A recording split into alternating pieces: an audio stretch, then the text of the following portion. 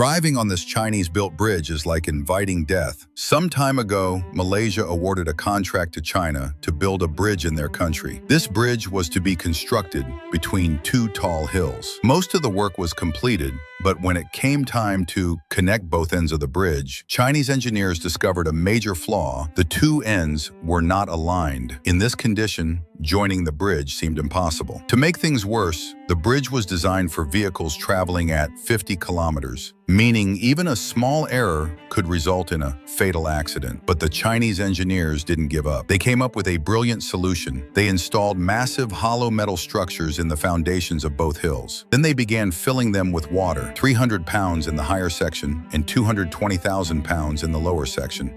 The pressure from the water gradually shifted both ends of the bridge until they were perfectly aligned. Finally, the bridge was successfully joined. Now imagine if such a mistake had happened in India. Would we have solved it this smartly? Or would we have just demolished the bridge and started over? What do you think?